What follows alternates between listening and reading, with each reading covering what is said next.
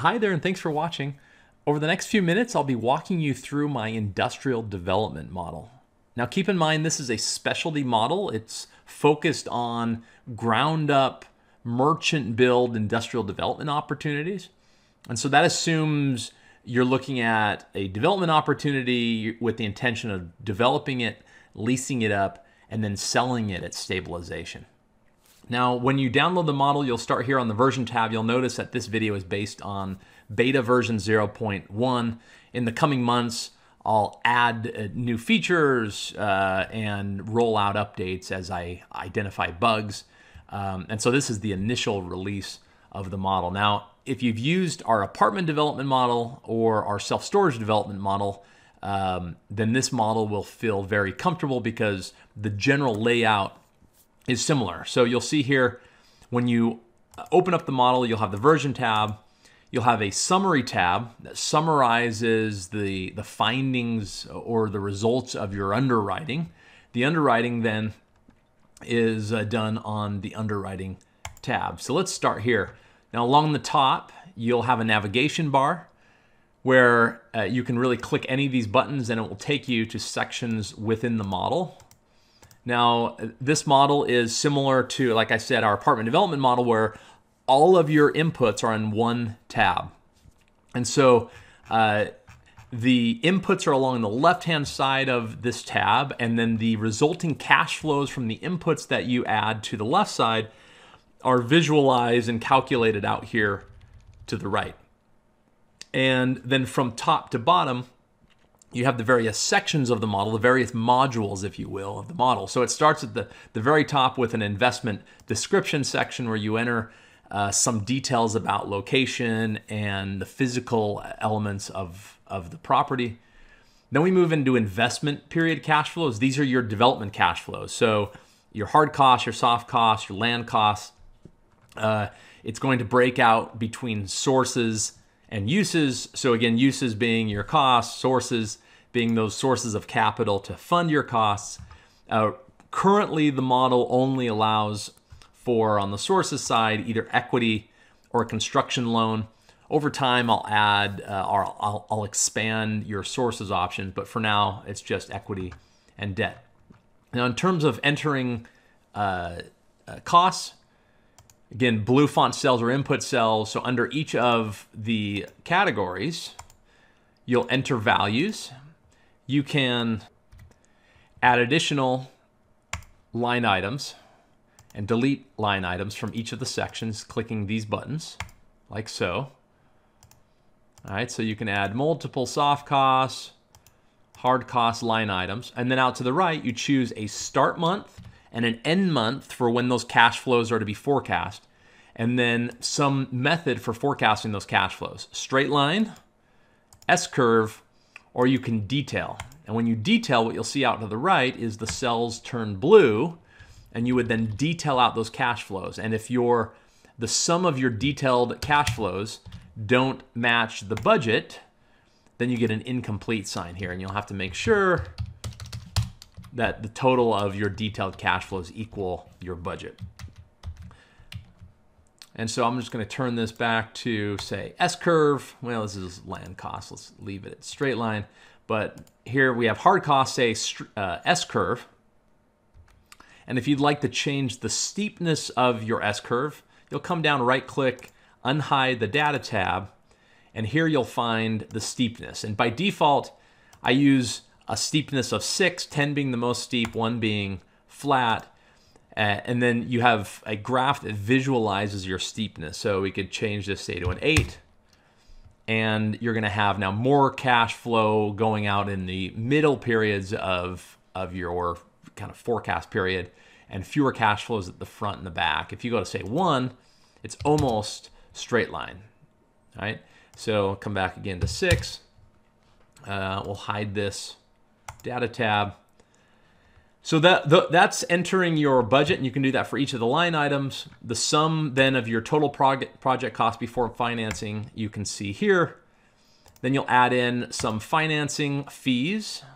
It's going to automatically calculate capitalized construction interest as well as your operating shortfall. And that's based on the other assumptions that you put into the model. And then again, we have the sources. You can choose your loan to cost for the construction debt. You can choose either a fixed rate or a floating rate debt. And if it's floating, then out here to the right, you adjust your percentage, your interest rate. And these are annual interest rate, and then it's going to divide that by 12 to arrive at monthly rates when calculating the gross construction interest. Come back here to fixed. You can just adjust that rate like so. And then we move into the operating cash flow section, right? So our sources equal our uses, so we know it's working correctly. To get to our operating cash flow section, again, we can scroll down to it or just click this operations button, and that will take us to the period cash flow section. Now within here, we first have an operation begin month. So this is going to be driven by, right now we have 19, right? And what we'll do is we come up here, look at, okay, our construction ends month 18. So let's imagine that month 19 is when our operation begins.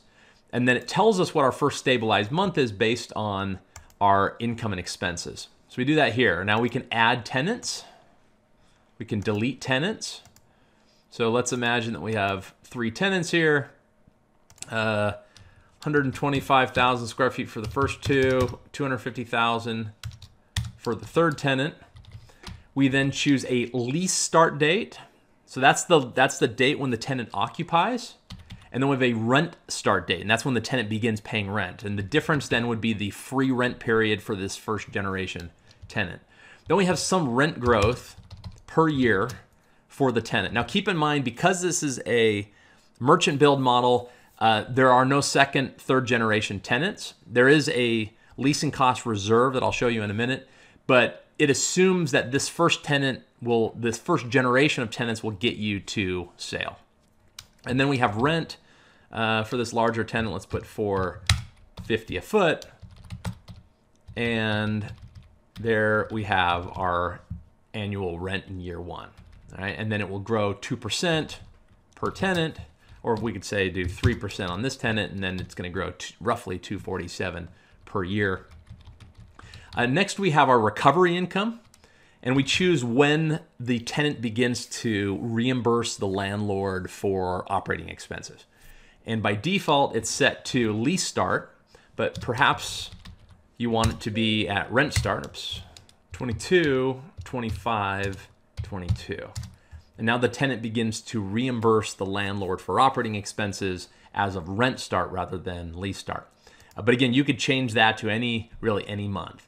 Then you have recovery percentage, right? So 100% means this is a true triple net with no leakage. The tenant is paying for, or the landlord is recovering 100% of operating expenses. And then this calculates the pro rata share of operating expenses that each tenant is reimbursing. It's an orange font cell, meaning more than likely the formula and the result of that formula is correct. However, there may be cases where there's a unique clause in the lease that requires the tenant to reimburse more or allows the tenant to reimburse less than its pro rata share based on net rentable area. So that's recovery income. We then have a general vacancy and credit loss assumption. So we change that to 6%. Next, we move into operating expenses. And because the tenant's reimbursing 100%, it really doesn't matter in this case, but just so you can see, you change your expenses here. Management fee like so. Insurance, let's make this 50 cents, and property tax $1.50. Now what you'll see is, as you're making these changes, this red click to recalculate button appears at the top. And if you click it, what will happen is it's going to run 2 macros that will iterate the cash flows to solve for a few circular references. The first circular reference is related to construction interest. And so you'll notice as you make changes to your budget or to your sources, to your debt assumptions, I should say, that button will appear. And the other iterative calc that it's doing is related to management fee. Since management fee is a recoverable operating expense, but at the same time, the management fee is charged on effective gross revenue. There's a circular reference here and requires iterating to solve for it. And so when we change, say, this assumption, you'll notice the amount doesn't change there. And that's because this amount, you'll notice, is a hard-coded value that's arrived at by clicking this button. Click to recalculate. In the background, it runs, it iterates. Notice that changes, and now the red button goes away saying that no more iterations are necessary. Then we move into capital expenditures. Now again, what this is solving for really is understand how much cash flow would a developer perhaps have to reserve if it were to hold long term. The developer may want to reserve that from the get-go, and therefore those cash flows should be accounted for in the pro forma or in the DCF. Now, if you don't want any leasing reserve, you would just zero out, say, these, and we can zero out these as well. All right, and now there would be no leasing reserve. And you see that here, leasing cost reserve. In most cases, you'll want to model some leasing cost reserve just as you're calculating your returns. You should account for some leasing cost out into the future, but maybe that's not important to you, so you could leave that at zero. And the next is a CapEx reserve. Again, may or may not reserve for CapEx. More than likely, there's going to be some capital expenditures that you as an owner will be responsible for, that you may be spending money on before you sell. So that's the CapEx reserve, and that's the end of our operating cash flow section. Next, we have reversion, right? So we click this reversion at sale button. It takes us here, and we have some assumptions along the top. We have a sale month. All right, so this is the month that the sale occurs in. By default, it's set to 12 months following stabilization, but here, let's say at the end of year 4. And then we have some market cap rate today. If this building were operating, fully leased and done, and we could buy it today, at what cap rate would this building trade for? And then we have some cap rate at sale, our terminal cap rate. What do we think that's going to be? And in this case, right now, I just left them the same, but perhaps we grow our cap rate by 50 basis points over the 4 years. And we say the cap rate at sale is of 6%, whereas we think market cap rates for similar buildings today would be 5.5%. Some selling costs. What is it going to cost to sell the building at the end of our 4-year analysis period? And then we have a reversion pro forma. And by default, this is year 5 of, and you see it here, month 48 through 59, roughly year 5 of our analysis. But it's left blue because you may make adjustments to that reversion pro forma based on what you know about the market. So perhaps you'll make some, most likely a change you'd make here would be related to property tax, even though that wouldn't impact your value because your recovery income is 100%. Or you may account for some slippage in recovery income, or you may haircut rents or increase rents because maybe you're going to lease at below market rents, but you think the subsequent buyer might account for that and pay based on a pro forma of market rents. So whatever that may be, you have the ability to adjust your reversion pro forma. And then you can see the value both at stabilization, right? So when you fully lease the building, and the value at sale based on some cap rates. And this cap rate at stabilization is a straight line growth in the cap rate from 5.5 to 6 at the period of stabilization. And then here off the left, you can see your sale proceeds. So gross sale proceeds based on that sale minus your selling costs. Then you subtract out some construction loan that's the construction loan payoff at sale, and you have your equity proceeds from sale. Next, you run into returns, and you can see the property level returns here. And the property level cash flows out to the right that are resulting in those returns. Here's your IRR on a levered and unlevered basis, and your net profit on a levered and unlevered basis, your multiple levered, unlevered. You also see yield on cost calculations here, both at stabilization and sale, and your development spread at both points. And then we get into partnership level cash flows. And we have the option to model either a double promote or a single promote. If you have multiple GPs with some promote structure to one GP or the other, then you might double promote. More than likely, you're a single promote, so you've got the developer and then you have your capital partner. And then you enter your waterfall assumptions in this section. So your hurdle rates, your promote rates. This here is the equity contribution. So what percentage is the GP contributing relative to the LP? You have the option to include the development fee in the GP's return calculation and cash flows or not. Now, there is a development fee regardless, but you may want to look at the returns with development fee or without development fee. And then finally, we have a sensitivity table here at the very bottom where you can sensitize things like vacancy, income growth, expense growth, exit cap rate. We click this update sensitivity table, and it's going to update those metrics based on all of those changes we made above. And with our underwriting done, we come back to the summary tab and we can see things like our stabilize and sale pro forma, our uses compared to our sources.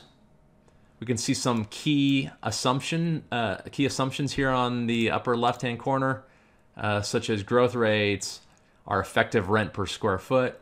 Out here to the right, we see returns at the partnership level and at the property level. We see development-related metrics, such as yield on cost, development spread.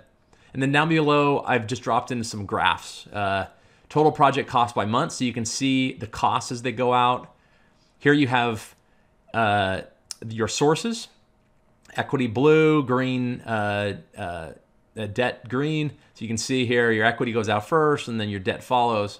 You can see how NOI works, where obviously no NOI during construction, and then there's some negative period where if you recall, there was 3 months of free rent and the tenants weren't reimbursing the landlord for those expenses, so it's a negative NOI, and then over time it grows to a stabilized NOI.